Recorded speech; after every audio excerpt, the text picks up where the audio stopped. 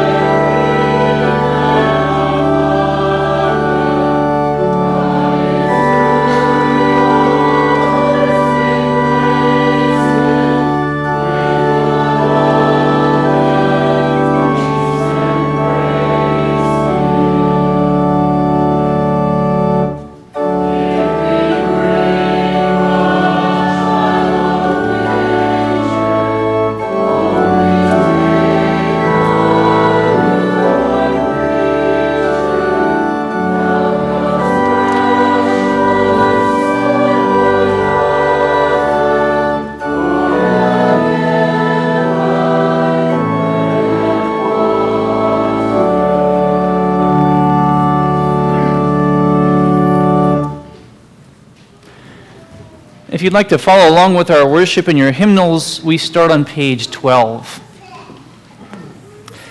The grace of our Lord Jesus Christ, and the love of God, and the fellowship of the Holy Spirit be with you. And also with you. Our Savior Jesus Christ commanded baptism when He said, "Go and make disciples of all nations, baptizing them in the name of the Father, and of the Son, and of the Holy Spirit." All of us are born into this world with a deep need for baptism. From our parents, we inherit a sinful nature. We are without true fear of God and true faith in God, and are condemned to eternal death. But Jesus took away our sin by giving His life on the cross. At our baptism, He clothes us with the robe of His righteousness and gives us a new life. Our sinful nature need not control us any longer. We recall what baptism means for our daily lives as we speak these words. Baptism means that the sinful nature in us should be drowned by daily sorrow and repentance, and that all its evil deeds and desires be put to death. It also means that a new person should daily arise to live before God in righteousness and purity forever. As baptized children of God, we confess our sins.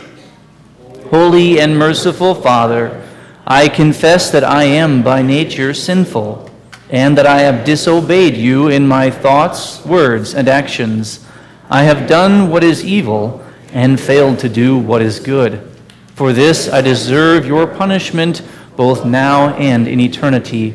But I am truly sorry for my sins, and trusting in my Savior, Jesus Christ, I pray, Lord, have mercy on me, a sinner. God, our Heavenly Father, has been merciful to us and has given his only Son to be the atoning sacrifice for all our sins. Therefore, as a called servant of Christ, and by his authority, I forgive you all your sins in the name of the Father, and of the Son, and of the Holy Spirit. Amen.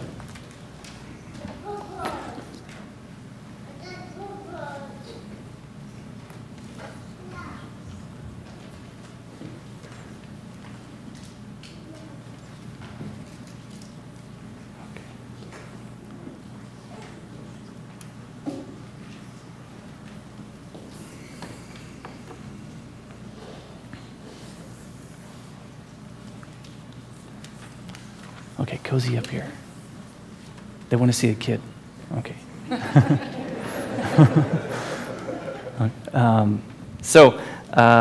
In obedience to the command of our Lord and trusting in his promise, you have brought Jake Ryan Fitzgerald to be baptized. Jesus told us, "Let the little children come to me and do not hinder them, for the kingdom of God belongs to such as these." It is in baptism that God grants the new life of forgiveness, joy, and peace to little children. By the power of God's word, this gracious water of life washes away sin, delivers from death and the devil, and gives eternal salvation to all who believe.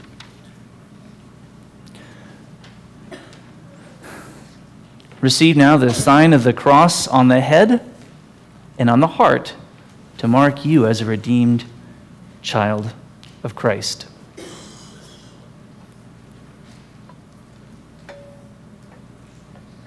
Okay. There we go. Jake Ryan Fitzgerald, I baptize you in the name of the Father, and of the Son, and of the Holy Spirit. The Almighty God, Father, Son, and Holy Spirit has forgiven all your sins. And by your baptism, you are born again and made a dear child of your Father in heaven. May God strengthen you to live in your baptismal grace all the days of your life. Peace be with you. Please rise.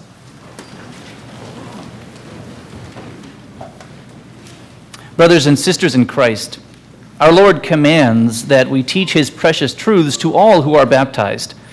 Christian love, therefore, urges all of us, especially parents and sponsors, to assist in whatever manner possible so that Jake may remain a child of God until death. If you are willing to carry out this responsibility, answer, "Yes, as God gives me strength." Yes, as God gives me strength. Let us pray. Merciful Father in heaven, we thank you for the blessing of baptism by which you offer and grant the forgiveness of sins, life, and salvation. Help us to regard our baptism as the robe of righteousness we are to wear all the days of our life.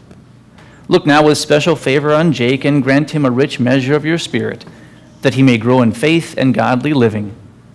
And make us willing to carry out our responsibilities to those who have been baptized, so that all of us may finally come to the blessed joys of heaven through Jesus our Lord. Amen.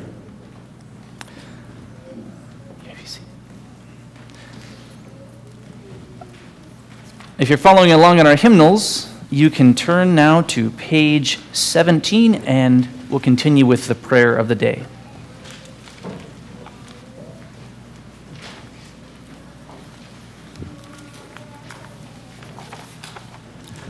The Lord be with you.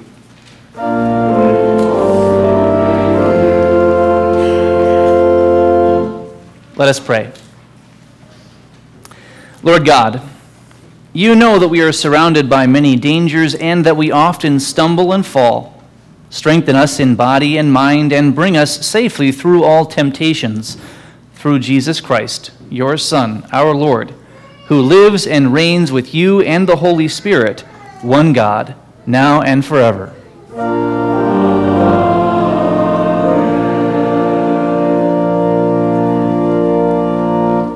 You may now be seated as our choir sings.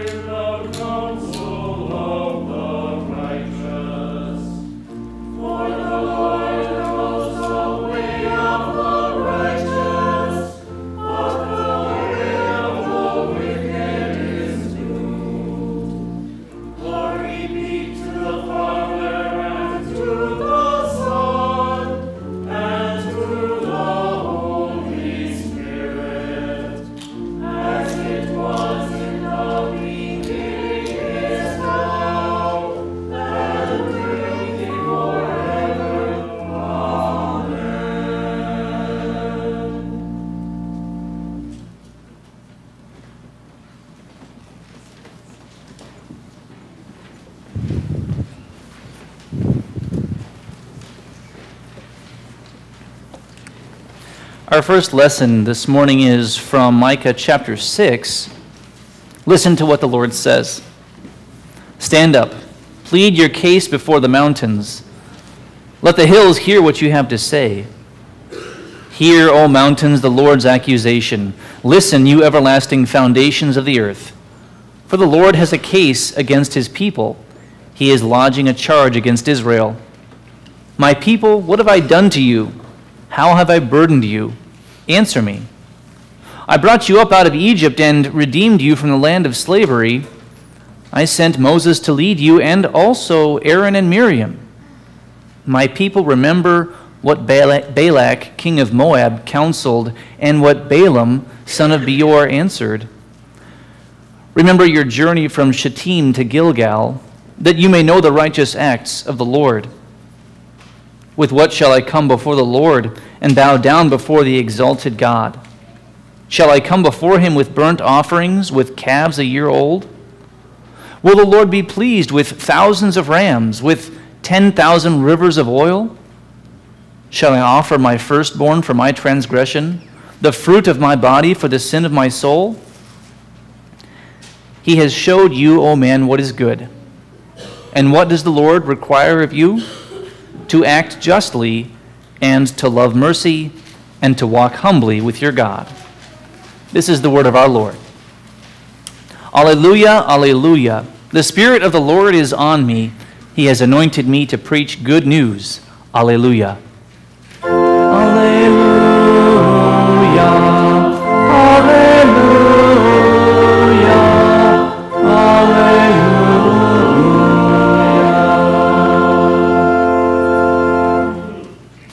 Please rise for the reading of the gospel.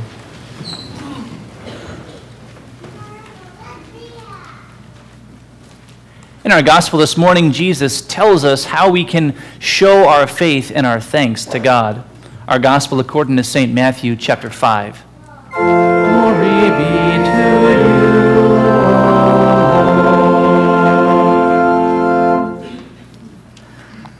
Now when he, that is Jesus, saw the crowds, he went up on a mountainside and sat down. His disciples came to him, and he began to teach them, saying, Blessed are the poor in spirit, for theirs is the kingdom of heaven. Blessed are those who mourn, for they will be comforted. Blessed are the meek, for they will inherit the earth. Blessed are those who hunger and thirst for righteousness, for they will be filled. Blessed are the merciful, for they will be shown mercy. Blessed are the pure in heart, for they will see God. Blessed are the peacemakers, for they will be called sons of God. Blessed are those who are persecuted because of righteousness, for theirs is the kingdom of heaven. Blessed are you when people insult you, persecute you, and falsely say all kinds of evil against you because of me. Rejoice and be glad, because great is your reward in heaven. For in the same way they persecuted the prophets who were before you. This is the gospel of our Lord. Praise be to you, O Christ.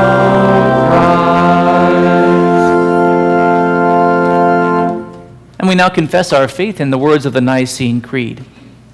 We believe in one God, the Father, the Almighty, maker of heaven and earth, of all that is seen and unseen. We believe in one Lord Jesus Christ, the only Son of God, eternally begotten of the Father, God from God, light from light, true God from true God, begotten, not made, of one being with the Father. Through him all things were made. For us and for our salvation, he came down from heaven, was incarnate of the Holy Spirit and the Virgin Mary, and became fully human. For our sake he was crucified under Pontius Pilate. He suffered death and was buried. On the third day he rose again in accordance with the Scriptures. He ascended into heaven and is seated at the right hand of God. He will come again in glory to judge the living and the dead, and his kingdom will have no end. We believe in the Holy Spirit, the Lord, the giver of life, who proceeds from the Father and the Son, who in unity with the Father and the Son is worshipped and glorified, who has spoken through the prophets. We believe in one holy, Christian, and apostolic church. We acknowledge one baptism for the forgiveness of sins. We look for the resurrection of the dead and the life of the world to come. Amen. Please now be seated for our hymn of the day, and that's found in your praise books, not in your hymnals, but in your praise books, and that's pages 141 and 142.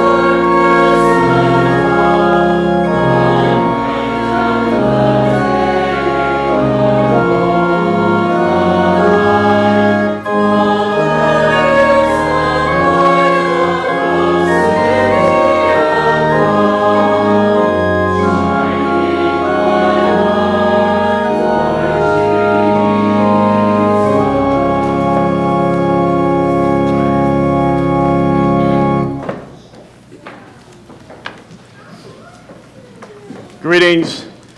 I was singing with the choir earlier, so I didn't oversleep, in case you were wondering why I wasn't up here.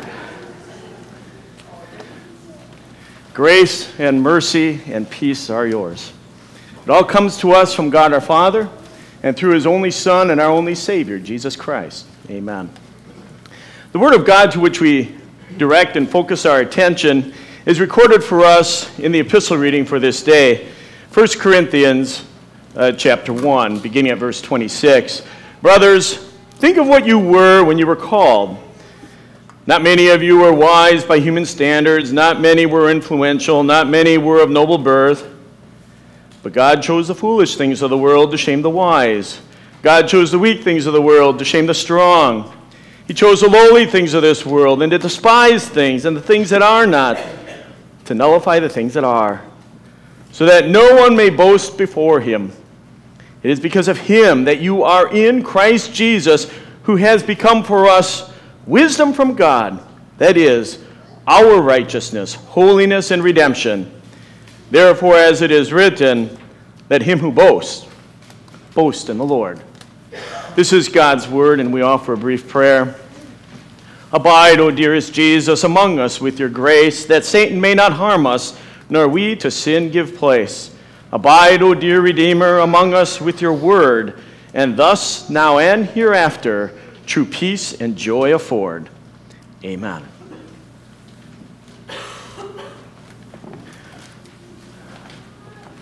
I imagine there are those that have great confidence in one of those teams today, whether it be the San Francisco 49ers or the Kansas City Chiefs winning today. And anyone making any kind of bold prediction could loosely simply say, it's the team that scores the most points. They're the better team. They're a better team because they're better coached.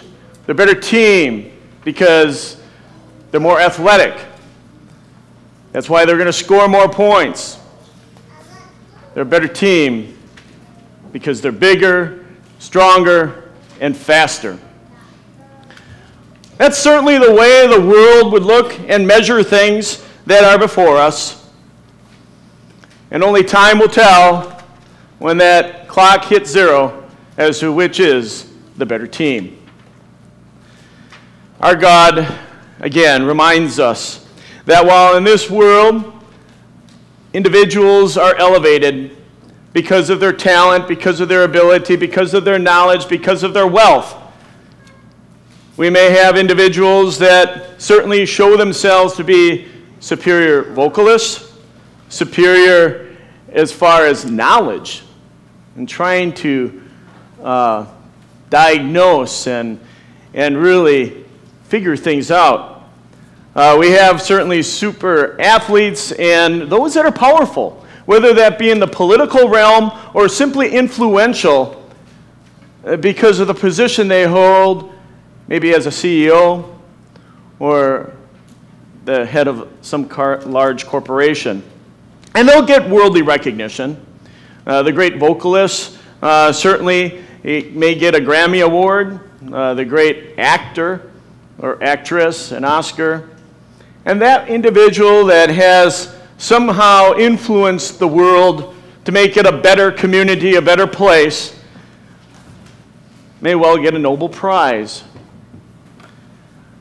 Our God, again, reminds us not to look at the things that the world looks at, not to use that measuring stick, but to recognize that God's determination, God's measuring, what God values is what we need to value. So that in the end, when we see successes, when we see prosperity, when we see accomplishments made by us as individuals or as a body of Christ, we do not hesitate. Do not hesitate at all, but to boast in the Lord, not in ourselves. That clearly becomes the malady, the problem that is being addressed by the Apostle Paul, that we contain our boasting, create boundaries, and recognize the things that we have are gifts from God. And so we should be praising the giver of the gift, not the gift, but the giver, the creator, not the creation, the one who so blesses us. And so God leads us to recognize, again, that he chose the foolish things of the world to shame the wise, and chose the weak things of the world to shame the strong. He's just not telling us this. There's a reason we really want to know Bible history.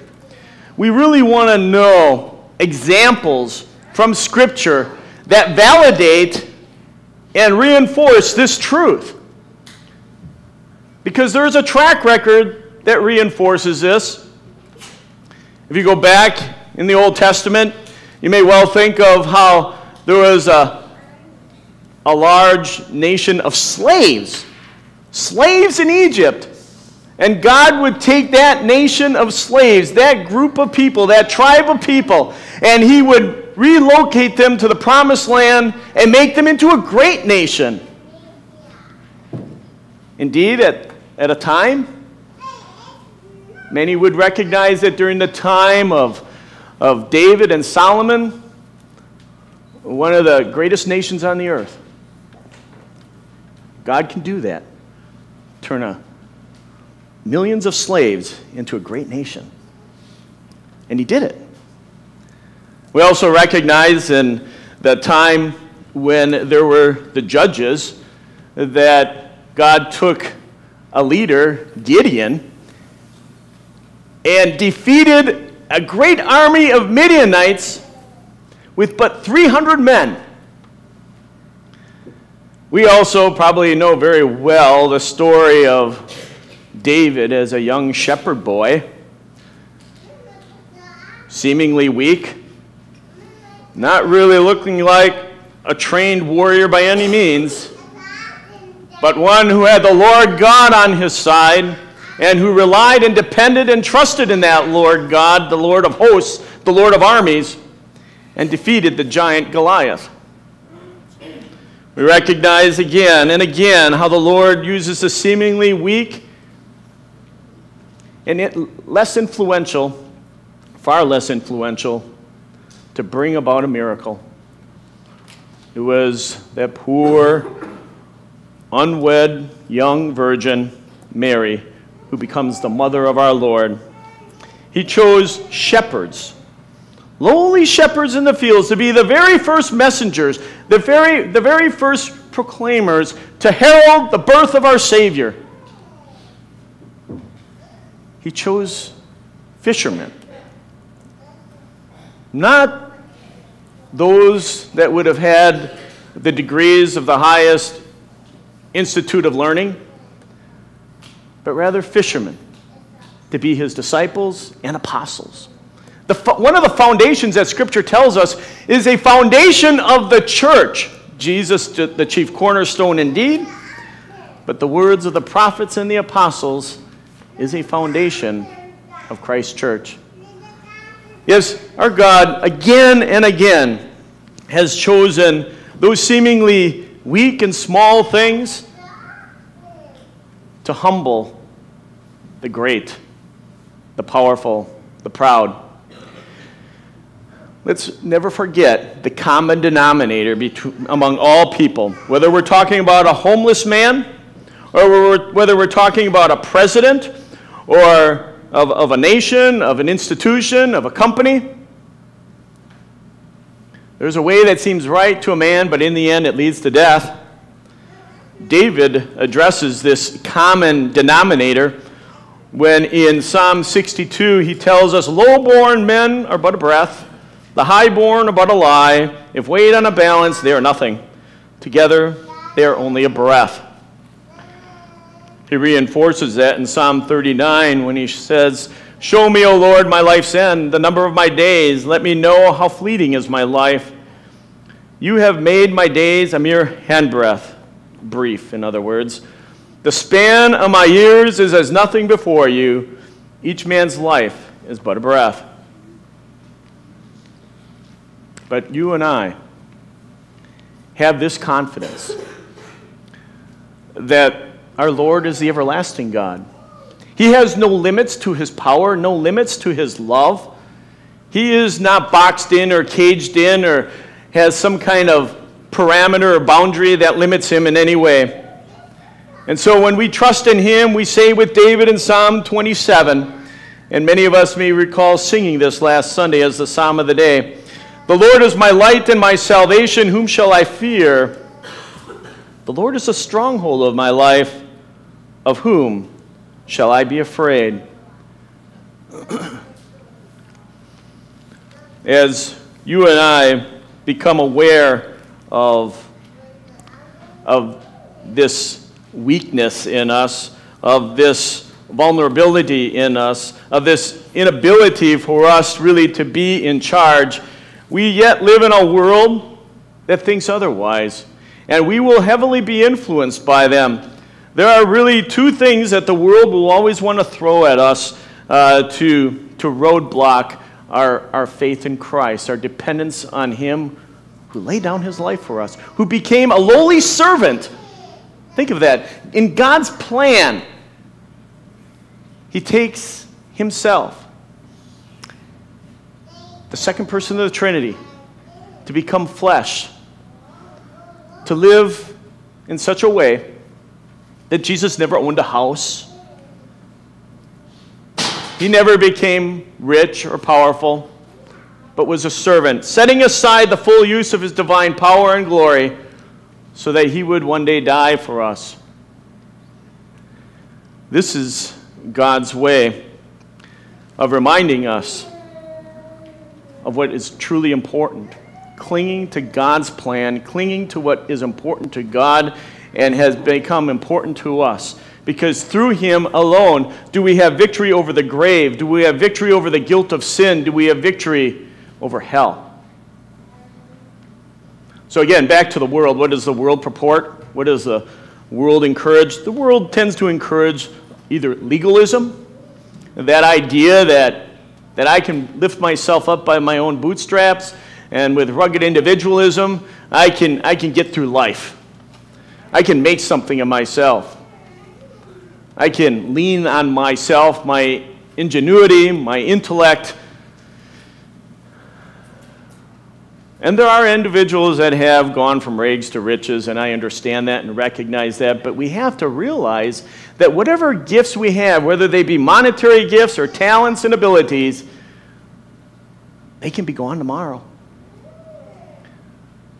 Some great catastrophe can happen. So God teaches us not to rely on those things that the world wants us to rely on. We are not in a position to meet God on our terms, but to meet God on His terms. And that is with a contrite, a sorrowful, a repentant heart. And the other fallacious, false notion that the world might throw at us is this idea of living for the moment and not thinking about the future. Just seeking to validate your existence now. Some might call this the philosophy of existentialism. And it's, without using that word, pervades many movies. It really causes people to realize in a sense that we are to think of living life without God, in other words. That's the existentialist. And the existentialist actually says if there is a God, I guess it's me. And so he dethrones God, pushes God off His throne, and he sets the standard, that individual. No moral absolute, no right or wrong. I'll determine what's right, I'll determine what's wrong. And there is a prevalence of that kind of relativism, that kind of squishiness as far as what's right or wrong. Thank God that our God communicates to us and reminds us that in simple things, He demonstrates His power. We saw that here this morning, that it wasn't just mere water and a few words, it was holy baptism. That our God tells us that everyone who has been baptized in Christ has been clothed with Christ. And Peter reminds us, baptism does now save you also. It is a power of God. And young Jake Ryan serves also as an example for us. As Jesus Himself tells us, let the little children come to me. Unless you have faith like a little child, you cannot enter into it. And we know that as children grow from that infancy, that they have a level of trust in what you have to say. And our God wants us to learn and to acquire that kind of character, that kind of attribute, to trust God, to trust His Word, to know, as you and I so well know here, I know I'm preaching to the choir, that this is not just paper and ink. It is God speaking to us. That which would appear to be foolish to the world is powerful. Is powerful. And for those of you here today that have the privilege of receiving the Lord's Supper, you in that sacrament will also receive more than just unleavened bread and grape wine, but also the very body and blood of Christ, with the assurance that the debt of your sin is paid in full, and you are right with God. And certainly we have that already in the absolution that we heard this morning for those that may not be able to take communion here. But we have that assurance because of Jesus, because of what he has accomplished and done. Not to belabor the thought of some game that's being played later this day, but for someone to boast about their team, to brag about the team that's going to win, that they are a great fan of, to say it's the better team or they're number one is rather presumptuous, because you really have to wait for the outcome. You have to have a basis upon which to say this is the better team. And our God, well, in short, because it's got to be played out. The game's got to happen on the field. It doesn't matter what Vegas says or what the majorities say who's the better team. It's got to be played out on the field. And how blessed we are to know that God's word, God's promises are played out for us, aren't they? That God has already sent that Savior. That Savior has already lived in your shoes, in your stead, as your substitute, and has accomplished what we could not accomplish, has done what we have not done, has lived the perfect holy life, and then died, suffering the shame, the pain, the persecution, the ridicule of crucifixion. Our hell. He endured our hell for us. It's been played out. And now, in that, we do not hesitate, and ought not to hesitate, to boast in the Lord. Always. Not just here, where it's easy to boast as we are in worship, to praise our God, but in our lives, as we seek to align our lives with God's will. In the world that we live, many would say, might makes right. You've probably heard that before. And that's, again, the thinking of the world. But our God comes to us and reminds us that that right is done. It is accomplished. It is finished in Jesus, as the closing words of our text tell us. In Jesus Christ, who has become for us wisdom from God, that is our righteousness, holiness, and redemption. Yes, you and I have that wonderful, glorious status. No matter where we are in life, as far as income or ability, we have that righteousness and holiness and redemption. We've been bought back and set free from sin, death, and hell, and forever with our Lord in his heaven. Celebrate that. While you may, again, in the way of the world, you see a homeless person, and you see a rich CEO. The world has their opinions about that, but this is God's opinion. The homeless man who knows his Savior, who knows that Jesus is his Lord now and forever, and trusts in him, has a place in heaven. If that rich, wealthy CEO denies Christ, he has forfeited that gift of heaven. Ask yourself which you would rather be then. And thank God that you have that treasure that is more important than any paycheck. You have Jesus, who is your righteousness, your holiness, and redemption. And then without hesitation, let us boast in the Lord. Amen. Please rise. Now may the peace of God that surpasses all human understanding keep our heart, our mind, and our faith forever in Christ Jesus our Lord. Amen. Together we now sing, Create in Me.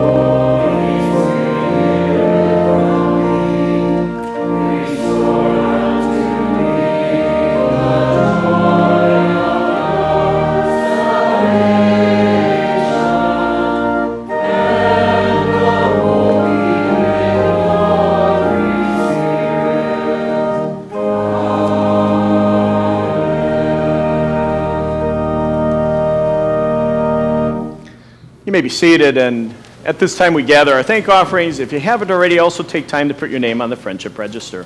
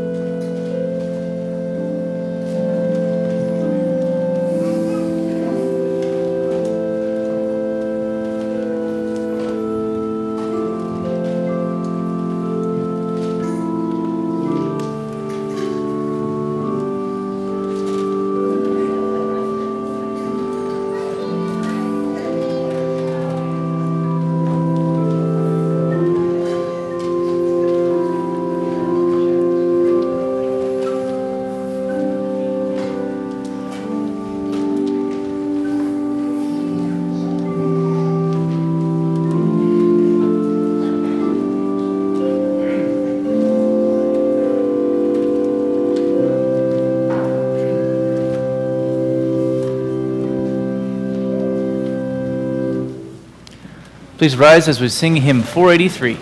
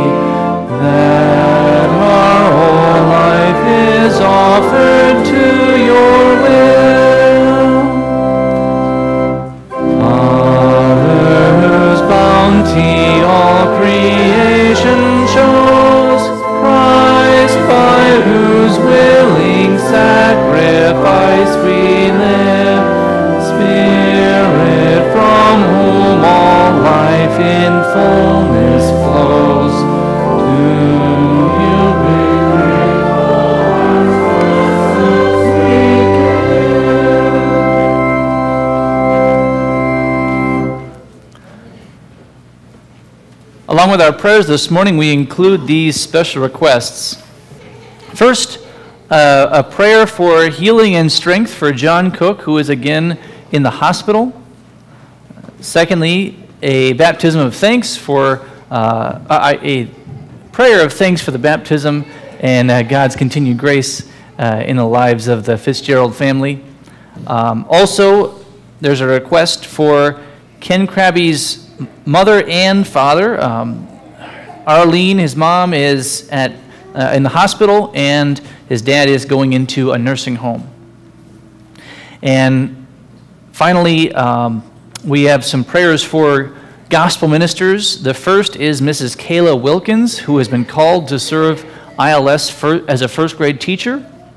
And I also wanted to bring before us Pastors Dustin Bloomer and Frank Italiano, both of whom are close by and in our circuit, and they not only hold their current calls where they serve, but also they've been called to ministry elsewhere, and we're going to pray God's hand of blessing as they consider those opportunities for ministry. We pray. Lord of all goodness and God of all mercies, we ask you to look on your servants and to strengthen those who are weak and heal them by your grace. Most importantly, use the tough situations in their lives to turn their hearts to you and to trust in you in all things. Lord, we thank you again for the baptism of Jake this morning, and we ask your continued hand of blessings on the family as you continue to grow them in love with each other and in faith in you.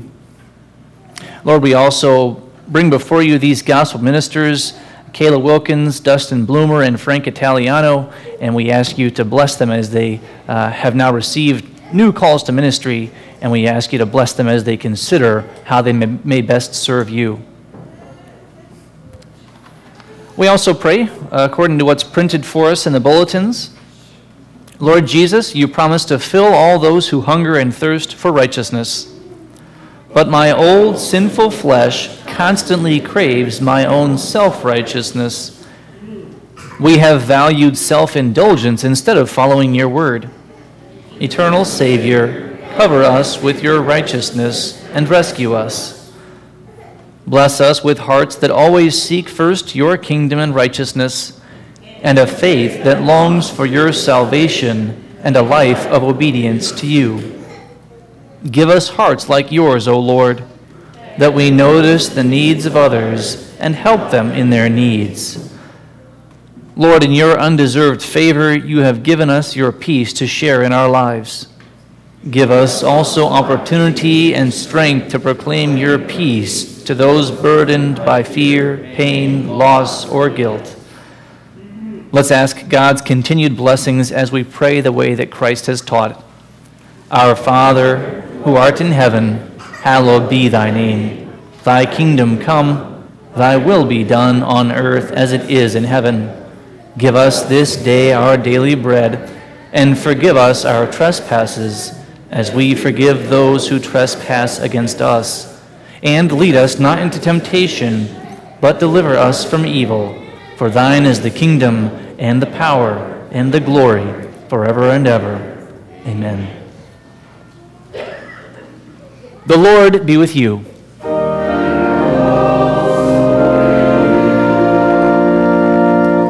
Lift up your hearts.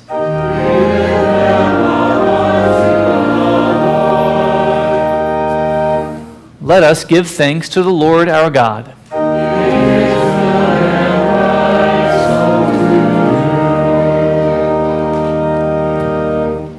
It is truly good and right that we should at all times and in all places give you thanks, O Lord, Holy Father, Almighty and everlasting God, through Jesus Christ our Lord, who lived among us as a human being and revealed his glory as your only Son, full of grace and truth. Therefore, with all the saints on earth and hosts of heaven, we praise your holy name and join their glorious song.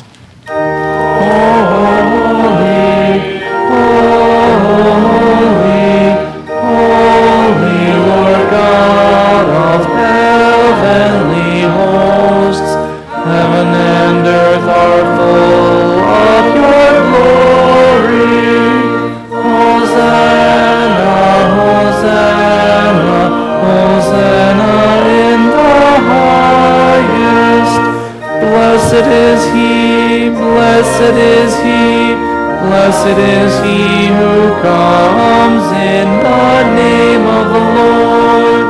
Hosanna, Hosanna, Hosanna in the highest. Our Lord Jesus Christ, on the night he was betrayed, took bread, and when he had given thanks, he broke it and gave it to his disciples, saying, "Take and eat, this is my body, which is given for you. Do this in remembrance of me." Then in the same way after the supper he took the cup, gave thanks, and gave it to them, saying, "Drink from it, all of you. This is my blood of the new covenant, which is poured out for you for the forgiveness of sins. Do this whenever you drink it, in remembrance of me." The peace of the Lord be with you always.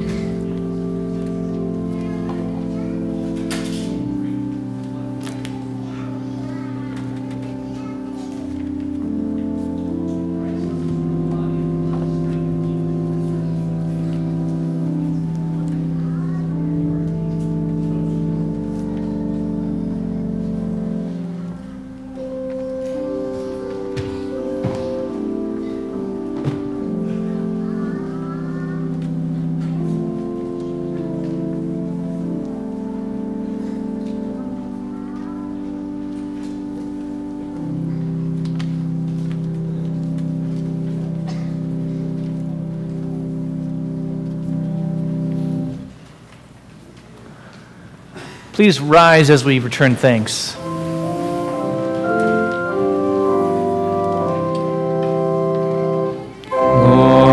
now you let your servant depart in peace, according to your word. For my eyes have seen your salvation, which you have prepared before the face of all people, a light to lighten the Gentiles, and the glory of your people Israel. I'll give thanks to the Lord, for he is good. And his mercy endures forever. We give thanks, Almighty God, that you have refreshed us with this holy supper.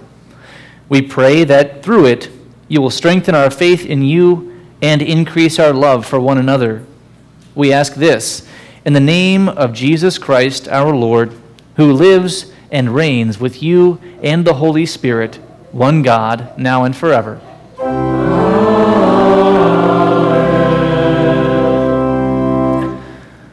The Lord bless you and keep you. The Lord make his face shine on you and be gracious to you. The Lord look on you with favor and give you peace.